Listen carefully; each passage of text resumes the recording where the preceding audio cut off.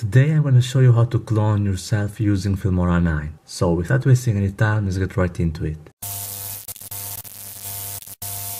The first thing you have to do is use a tripod so you keep your camera steady. Don't move your background and also film it fast so the light doesn't change. And don't get out of the middle. So you need to film 2 videos and make sure to time them right, especially if you want to have a conversation with yourself.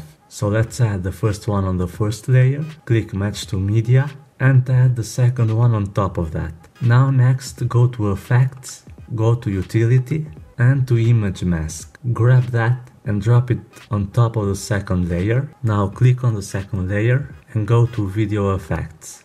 Now go to preset mask and go at the end of it and click the last one. Now go to the X and move it right. As you can see, both clips don't match, so the next step is go to feather and drag it. And now your video is ready. I hope you enjoyed this video. If you did, leave a like and subscribe. Make sure to watch my other Filmora tutorials and I will see you on another one. Bye.